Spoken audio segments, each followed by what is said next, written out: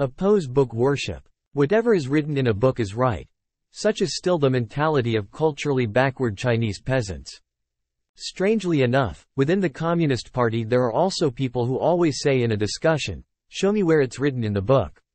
When we say that a directive of a higher organ of leadership is correct, that is not just because it comes from a higher organ of leadership, but because its contents conform with both the objective and subjective circumstances of the struggle and meet its requirements.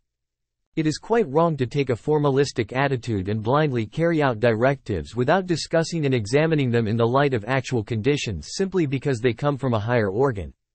It is the mischief done by this formalism which explains why the line and tactics of the party do not take deeper root among the masses. To carry out a directive of a higher organ blindly, and seemingly without any disagreement, is not really to carry it out but is the most artful way of opposing or sabotaging it. The method of studying the social sciences exclusively from the book is likewise extremely dangerous and may even lead one onto the road of counter-revolution. Clear proof of this is provided by the fact that whole batches of Chinese communists who confined themselves to books in their study of the social sciences have turned into counter-revolutionaries.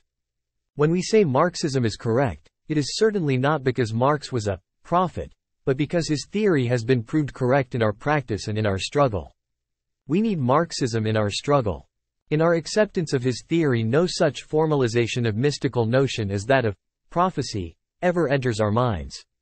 Many who have read Marxist books have become renegades from the revolution, whereas illiterate workers often grasp Marxism very well.